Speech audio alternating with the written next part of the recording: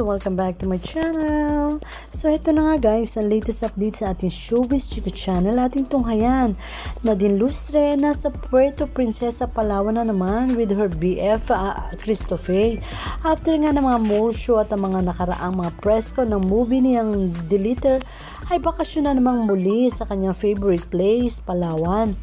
Ang ganda din ng kutis ni Nadine, lalong nagiging tan looks sa kabibilad sa araw at sa dagat. Hehe. Well anyway, yan ang gusto ng BF niya. Mga banyaga ay gusto ang kulay morena. Well, good for you Nadine. Ingat dyan palagi and good luck. Kahit na marami kang bashers, minsan naawa na ako kay Nadine. Grabe makapang-bash sa kanya. Nakala mo kilala nila yung tao ni hindi nga kayo pinapansin. Hehe. Kahit mang-bash pa kayo ng mang-bash, kaya tantanan nyo na si Nadine. Kung ayaw nyo sa kanya, huwag nyo panoorin tapos ang kwento, di ba?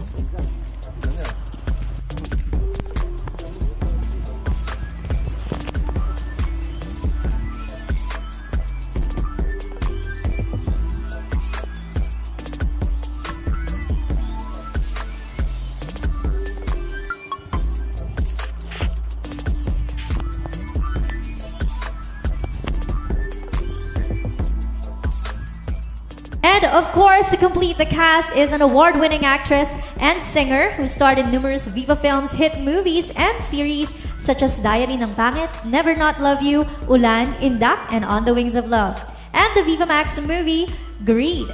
Because of her versatility, she garnered several awards such as the Young Critics Circle Best Performer Award, the famous award for Best Actress, and the 42nd and 43rd Gawadorian Best Actress. Let's all welcome the Philippines multimedia princess, Nadine Lustre.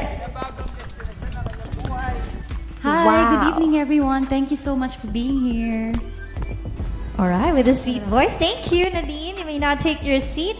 And of course, we have the mastermind of it all, a filmmaker. He is best known for his films Birdshot. Subscribe my channel and turn on the notification bell. Thank you for watching. See you again.